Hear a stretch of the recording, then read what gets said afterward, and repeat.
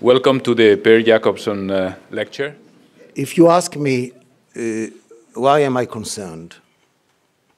And I am concerned because of the fact that, well, we are all reading newspapers, but not because of what happened yesterday, but because of the trend.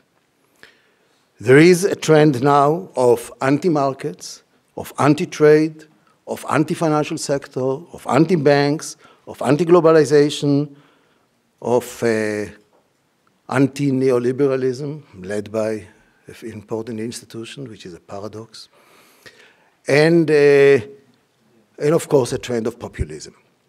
And I think this is an important issue. And this is issue not for central banks. That's an issue for the economics profession.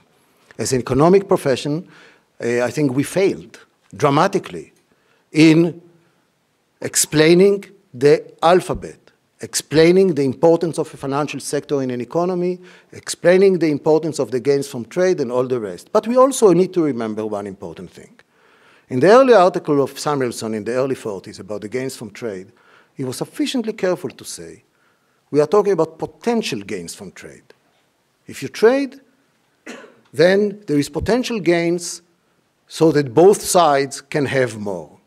But you need to distribute the benefits in a way to secure that everyone is benefiting. Otherwise, you cannot make the statement that there is unquestionable gains from trade. And therefore, fiscal policy, distribution, trade assistance is an integral part of trade policy and of the markets.